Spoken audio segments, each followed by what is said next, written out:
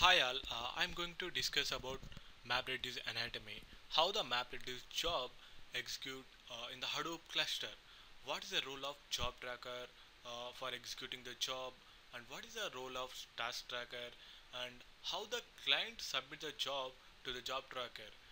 We will see step by step in this session. We can write map MR jobs in any language, either Java, either C, C++, whatever the programmer wants. And in Java, we we are creating job using job class, and we will set the parameters like mapper class, reducer class, if required, combiner class, and partitioner class. After that, we will set input format and after what is output formats.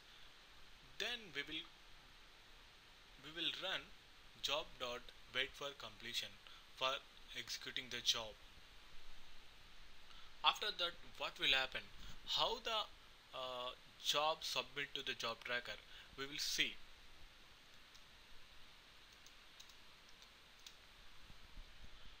I do have a simple cluster with 10 nodes.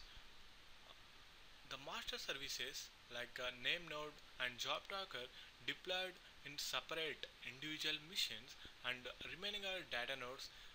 Already we know that we have a master services, two slave services like job tracker and name node are master services, and data node and task tracker are slave services.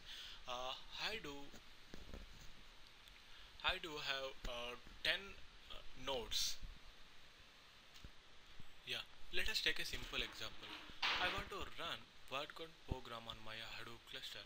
I have a Hadoop cluster with master services, job tracker and name node, and slave services, task tracker and data node. I have a client for submitting my jobs to the job tracker. Whenever I call wait for completion on the job object, it won't submit the job to the job tracker directly. The client will verify some pre-validations before submitting the job to the job tracker. For that wait for completion method, it will calls job submitter dot submit job internally method. In that, it will do some pre-validations like it will contact to the job tracker, and it will request new job ID. Whenever a request came to the job tracker will create a unique ID, and it will give back to the client. After that, uh, after getting the job ID, the client checks whether the output specified output folder exists or not. If it is already exists, it will throw an exception because some other previous job results may be override if it is executes a job. For that reason, it terminates the job and it throws an exception. And if we, the if the folder already does not exist, then it will check number of input specified input bits already there or not. If it is there, it is okay. If it is not there, that that time also it will throws an exception, and the job will terminated abnormally. In the next step, if the both conditions are satisfied, and then it will copies all the configuration files and Mapreduce program jar file, and if we need other files for executing these jobs, whatever the files like configuration files and job jar files, it will copies from local to HDFS with replication factor. We in the Hadoop by default the replication factor is 3, so all the jar files and configuration files will copy it into the Hadoop cluster with default replication factor, and then the client submit the job to the job tracker. Whenever client submit the job will push into the job trackers queue.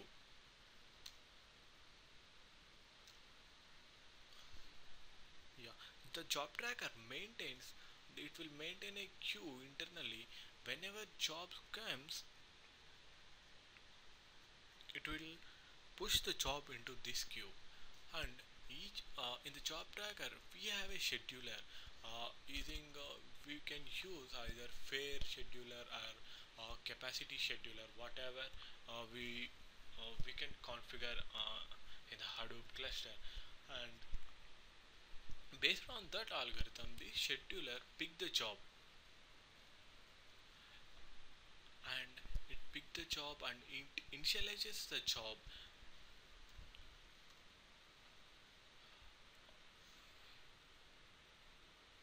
It initializes the job using it will computes number of splits available. If number of splits, like default input split size is 64 MB in the Hadoop, if 264 MBs blocks there in the input, then it will create two mappers, and based on the configuration it will create reducer task, and it will create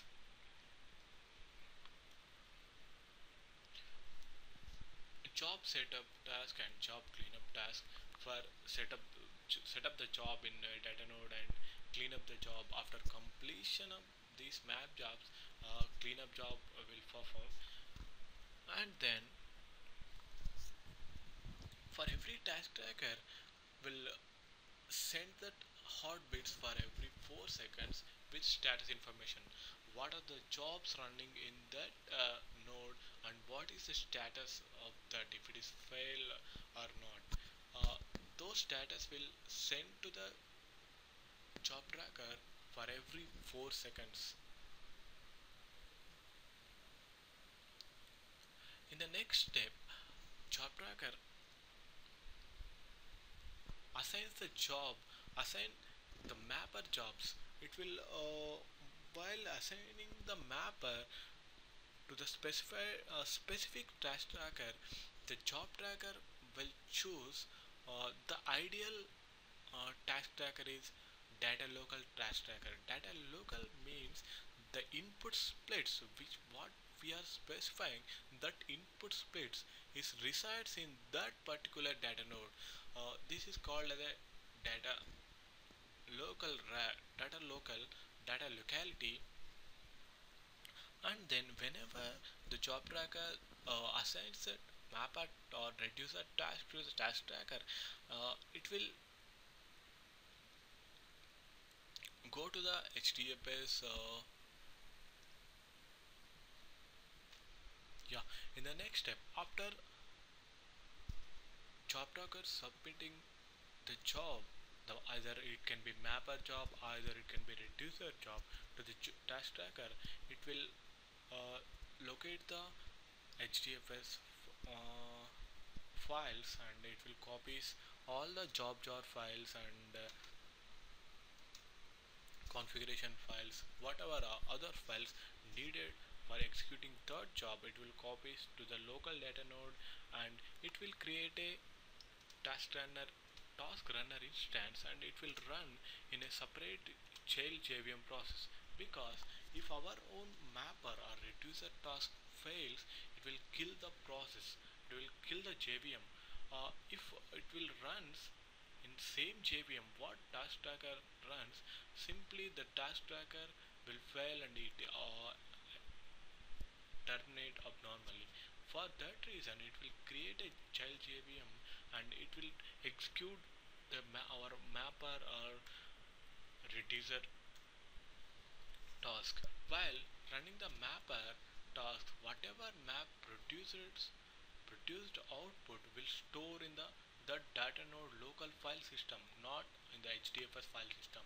After map completes, it will simply runs cleanup task. All in the total job, all the mapper whenever all the mappers running is complete, then only that reducer will start. Before that, reducer can collect all the mapper outputs uh, to that local data node, and whenever all the mappers completed, the reducer executing, and it will write the output to the file and it will terminate. Thanks.